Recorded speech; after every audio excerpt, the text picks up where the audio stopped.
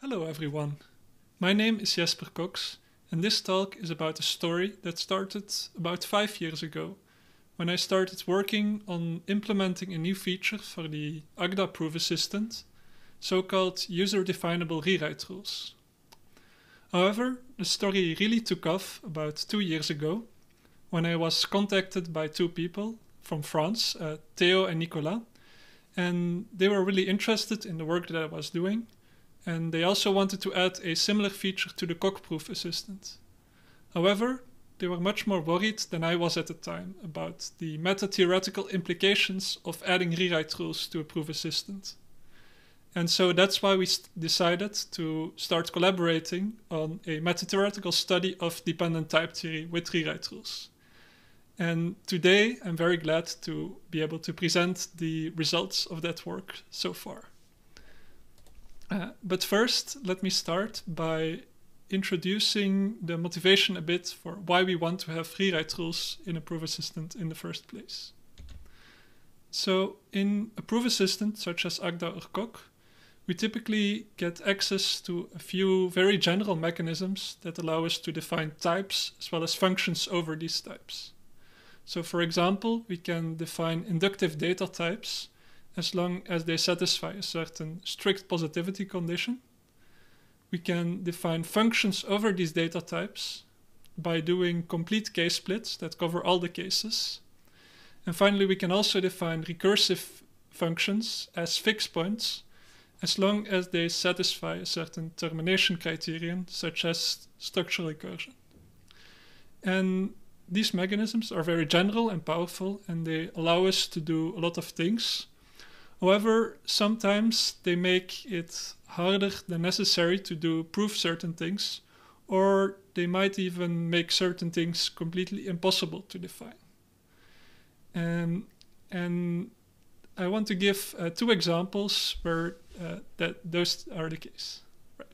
So let me switch to Agda. So here I've given the standard definition of addition on unary natural numbers. So the only thing to note here is that it's defined by recursion on the first argument. And now let's assume we want to prove that this addition is commutative. So how do we do this? Well, again, we want to proceed by doing a case analysis and then using induction. So in the first case, where x is 0, we have to prove that 0 plus y equals y plus 0, as you can see here at the bottom. Now, intuitively, this is something that should just hold, right? So if we try to tell Agda that by saying, well, this should hold by reflexivity, these two are equal, then unfortunately, Agda is not happy. It tells us that y is not equal to y plus 0. And similarly, in the second case, we have to prove that successor of x plus y is equal to y plus successor of x. And again, we want to conclude this by using congruence and using the inductive hypothesis. Unfortunately, again, Agda complains that this y plus successor of x is not of the form successor of something else. And if we look at the definition of plus, we can see why. Well, this only tells Agda how to compute plus when the first argument is either 0 or successor. So if we want to do better, there is no way to do so in a standard dependently typed language. So we really have to write a more complicated proof here. However, if we want to make it easy, we can use rewrite rules. So let me show you how. So first, we would have to prove two simple laws here. So the two computation rules, what happens if we do x plus 0 or x plus successor. And then we can tell that Agda should apply these as rewrite rules by using this rewrite pragma. And from now on, Agda will rewrite the left-hand side here, x plus 0, x plus successor y, to the right-hand side whenever it sees anything of that shape. And now we can try to do the same proof again that we did before. And this time we can see it is actually accepted, the two steps. So that is nice. So rewrite rules can really make it easier to prove certain things. However, let us take a look at another example that will perhaps be more interesting to more advanced users of these proof assistants. So quotients are something that is used a lot in the mathematical community. However, it's not something that's very well supported or supported at all by dependently typed proof assistants. So you might say, well, that's not a problem. If it's not natively supported, we can always postulate their existence. So that's what I did here. So this is a quotient type. So if we have a type A and a binary relation on that, we can take the quotient A over R, and we have a projection, and we have a quotient law, and then finally we have a recursion principle. So this recursion allows us to define functions out of the quotient type. So it allows us to define a function from A over R to B, provided we have a function from A to B, as well as a proof that, well, the function maps related arguments to equal outputs. So let's see if this is actually a reasonable definition of a quotient type. So, and here as a simple example, I define the natural numbers modulo 2 as a quotient type. So using the natural definition, so two terms are related if they are equal modulo 2. And then I also define a function out of this quotient type, just taking the representative, so either 0 or 1 of an element of this quotient type. And now let us try to prove that, well, taking the representative of the projection of the number 2, well, that should be 0, since 2 is an even number. And unfortunately, if we try to prove this, then Agda is again not happy. It tells us that this recursion principle it does not compute. And, well, again, this is not unreasonable because we just told Agda that this is a postulate, so there is no computational behavior associated to this. And again, we can use rewrite rules to fix this problem. So here I have one extra postulate, which postulates the computation rule for this recursion principle when it's applied to a projection. And we can enable this as a rewrite rule using this pragma. And if we add this rewrite rule, well, we can try to prove this again. And indeed, now it is accepted by Agda. So to summarize, rewrite rules can be used for two purposes. So either they can be used to enhance existing definitions to make them compute in more situations and make it easier to write proofs about them. Or they can also be used to add new primitives to the proof assistant and make them compute just as if they were natively supported. So, and what that brings us to the main contributions of our paper.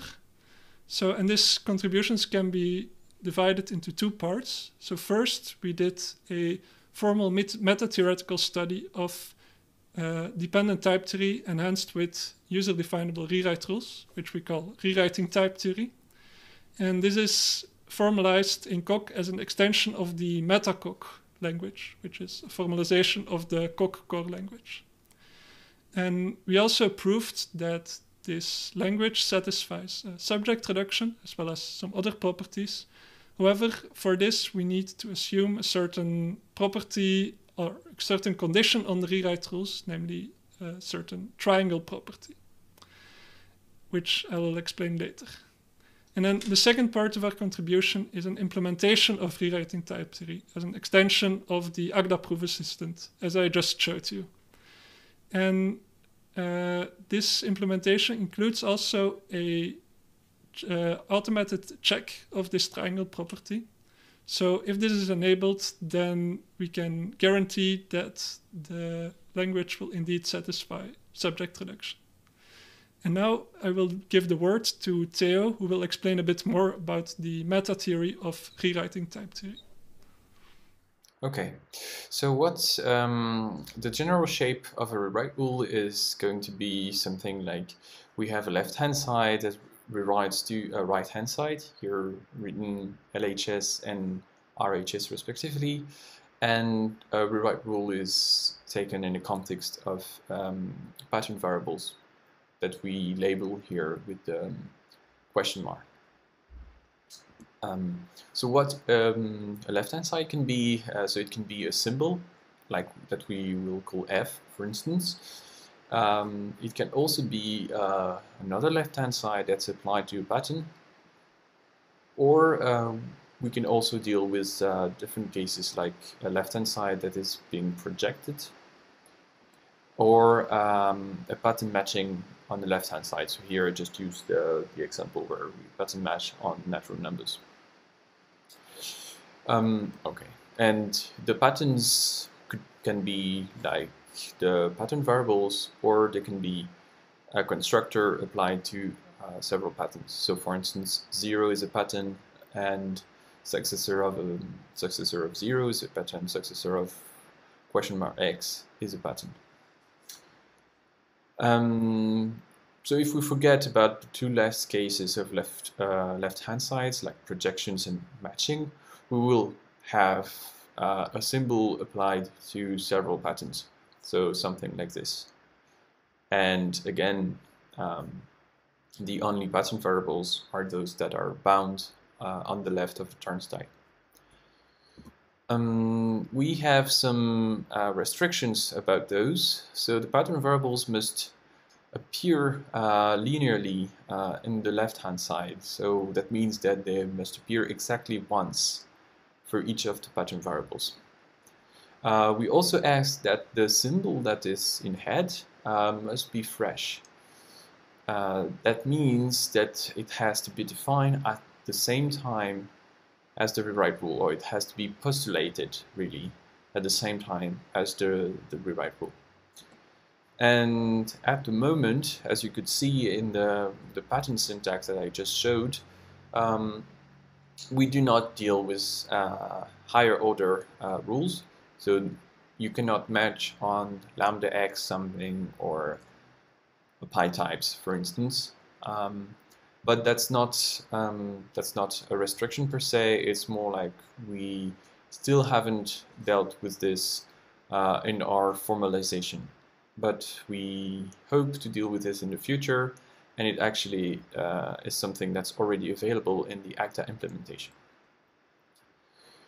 Okay, so if we think about the meta theory of rewriting type theory, we have to wonder about several things, like, do we preserve logical consistency, do we preserve decidable type checking, and do we preserve type safety or subject reduction? So let's have a look at all of these one by one and how they might be problematic. So if you think about logical consistency, you could wonder, what if we were to rewrite 0 to 1? Wouldn't that break consistency? And the answer is that yes, it would. But it's not different from postulating 0 equals 1. And actually, we have a theorem to back that claim that says that if each rewrite rule has like an instance, if you can prove the underlying equality, so L equals R, then the system is consistent. So that means that the only way to introduce inconsistencies is by just rewriting something where the equality would not be consistent in itself. And the way we prove this theorem is by going through extensional type theory and using the reflection rule to interpret each of these rewrite rule. Each equality has conversion.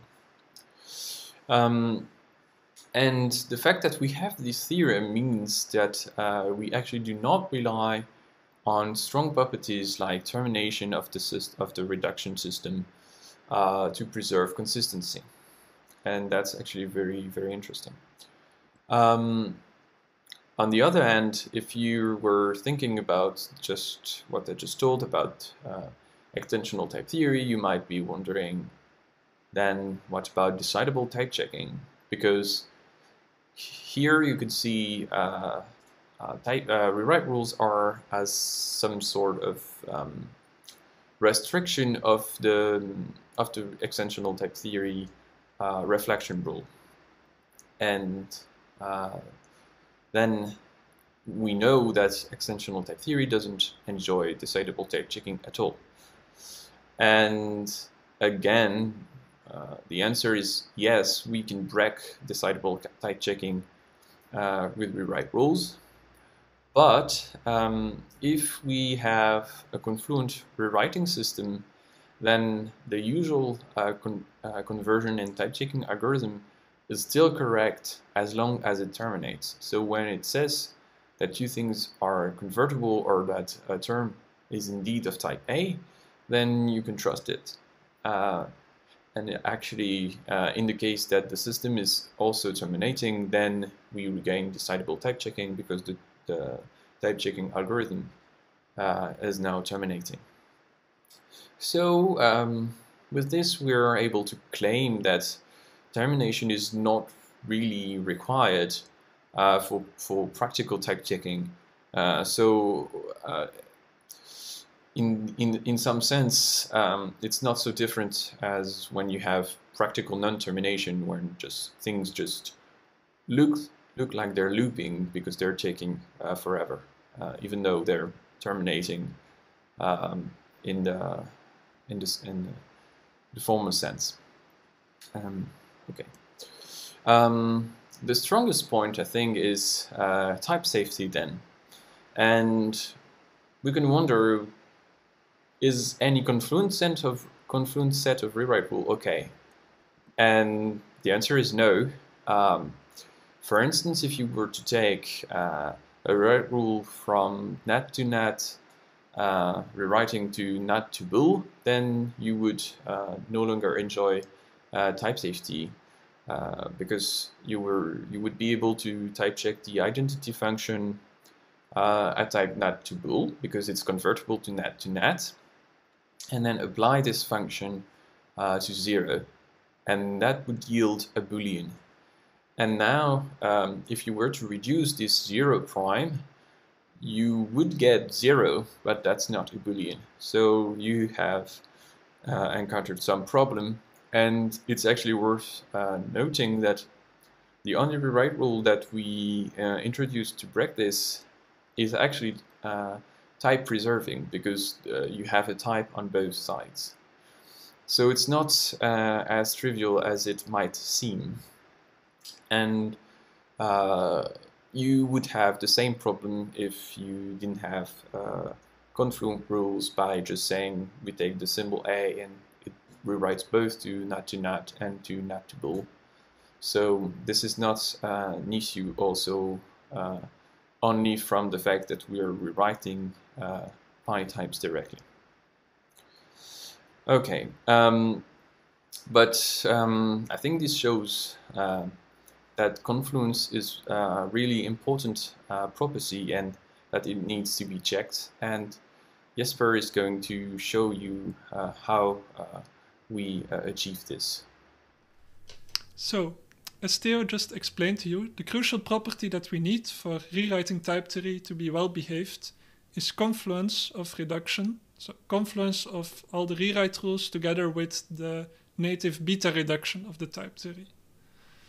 And unfortunately, many of the classical confluence criteria, such as the Knuth-Bendix criterion, they are not sufficient for our purpose because they only prove local confluence of the rewrite rules, which in absence of termination is not enough to conclude global confluence. So we had to look a bit further for a suitable confluence criterion. And this criterion really has to satisfy two important properties. Namely, first of all, it has to be something that is easy to explain to the user, so that the user can predict whether or not a given set of rewrite rules will be accepted. And also it has to be simple enough to implement and to formalize as part of our MetaCoq formalization. So those two criteria brought us to a quite old confluence check by two of the masters, namely Théo and Martin Delft. And this confluence criterion is based on the notion of parallel reduction. So what is parallel reduction? Well, it's a variant of small step reduction that allows us to reduce all the beta redexes as well as other redexes that are visible on the left in a single step. So let us look as an example. So here on this term at the left, we see that there are two beta redexes, or two redexes. Namely, we have the plus with the successor, and we also have a beta redex here, lambda applied to 0. So we can, in one single parallel step, reduce this to a successor of a plus 0 plus b. However, we can see there is a new redex here, but this one wasn't visible yet on the left. So for that, we would need to do a new parallel step. And this parallel reduction was used by Théo and Martin Delft to prove confluence of untyped lambda calculus. So how does this proof work? Well, it relies on a crucial property called the triangle property of parallel reduction. And this states that each term t has an optimal reduct, which we call rho of t. And so first of all, we must have, of course, that t reduces to rho of t in a parallel step. And then for every other parallel reduct, u of t, we also have that u reduces to rho of t in a single parallel step. And if this triangle property holds, then it's very easy to prove global confluence of parallel reduction by simply gluing together two of these triangles. And from that, we can also conclude global confluence of the small step reduction quite easily. So what we did is extend this to our setting of rewriting type theory. And now, of course, this triangle property, well, it doesn't always hold, but it's something that we can check to hold of our rewrite rules. And again, if it holds, then we can use the same proof to prove global confluence of the reduction. And one very nice property of this triangle property is that we can check it in a modular fashion. So that means if we import two different modules that both define some rewrite rules, and both of the modules separately satisfy the triangle criterion, then we can import both of them together and conclude that the whole system together also satisfies the triangle criterion. This is on the condition that there is no overlap between the symbols that are involved in the rewrite rules. Right. So how do we actually check this triangle property? Well, we have come up with a simple algorithm that proceeds in 3 steps. So first of all, it starts by simply fixing an order on the rewrite rules. And this order will be important in the second and the third step. Then in the second step, we check that the left-hand sides of the rewrite rules are closed under unification. So what does that mean? Well, if we have 2 rewrite rules and there is some overlap between the 2 left-hand sides, so that they have a most general unifier, then there has to be another rewrite rule which has the most general unifier as the left-hand side. And also this rule should come earlier in the list of rules. So what does that mean? That means this rule can be used to resolve the conflict when there is overlap between 2 rules. And finally, in the third step, we have to check that this triangle property holds locally for each rewrite rule. So in particular, when we have a rewrite rule that rewrites L to R, then we have to check for each possible parallel reduction, L reduces to some W, that this W reduces again in one parallel step to R. So we have implemented this check in Agda. So let me show you. So here is the example I had before with the definition of plus that computes on both arguments. And now I can scroll to the top of the file and enable the confluence check by adding this pragma here and reloading the file. And now, unfortunately, you can see that Agda is not happy with this, as it says that the global confluence check failed. And that's not surprising because, well, there is actually a most general unifier, so here this successor plus 0, and that is not the left-hand side of any rewrite rules. So to help the confluence checker a bit, we need to add some extra rewrite rules, which I will do now. So in particular, we have to add these 3 rewrite rules. So first of all, one saying what happens with successor x plus 0. Second one saying what happens with 0 plus successor y. And finally, the third one saying what happens when we add 2 successors together.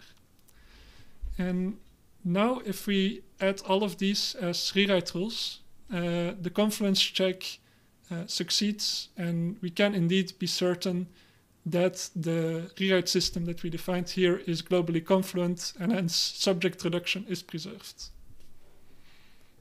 So I hope that we have convinced you that rewrite rules are great if you want to improve computation of existing definitions like the parallel plus that we showed, or to postulate new primitives and computation rules in them. For instance, the quotient type, but also, let's say, higher inductive types with their eliminators. Because we have the triangle criterion, we can ensure that they preserve confluence and type safety in a modular way, which is really a requirement that you want to have in a proof assistant. Once again, all of this has been formalized in the MetaCoq project. So we have theorems, Coq proofs corresponding to the theorems of confluence and type safety. And we have an implementation of this in Agda that Jesper just showed to you. If you want to learn more, then you can, of course, read the paper. You can already play with rewriting in Agda by just installing rewrite Agda. And if you want, you can also have a look at the formalization, at the MetaCoq formalization of this result. And if you want, you can also have a look at the proposal to extend Coq with a rewrite rule so that we would have something similar to Agda. So there's a discussion on GitHub about this that is ongoing. Thank you for watching.